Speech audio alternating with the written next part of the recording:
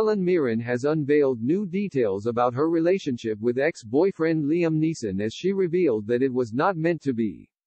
Helen Mirren, 77, has candidly spoken out about her famous relationship with fellow Hollywood legend Liam Neeson, 70. The pair dated for 4 years over 3 decades ago, but according to the Queen actress it was not meant to be, despite labeling her former partner as amazing. Speaking of her habit of making her boyfriends custom shirts,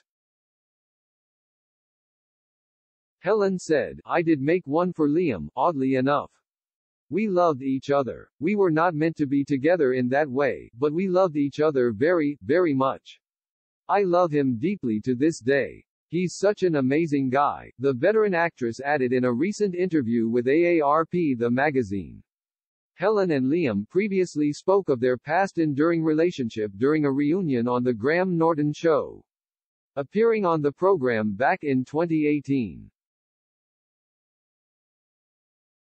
The pair seemed pleased to share the sofa with each other and spill details into their romance. When host Graham, 59, asked the Collateral Beauty star about their relationship, she didn't shy away from referring to herself as lucky for previously dating the Oscar-nominated actor.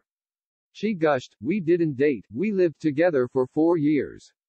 We were a serious item for a while. Lucky me," Liam added. "Before I met her and we worked together I had read somewhere that if she fancied a guy she would imitate his walk behind his back and I turned around one day and she was doing that to me." The Taken actor also confessed to being smitten with his then co-star after they met on the set of 1981 movie Excalibur. He explained, "I remember being on the set and standing with Ciarán Hinds as Helen walked towards us dressed in her full Morgana Le Fay costume and we both went,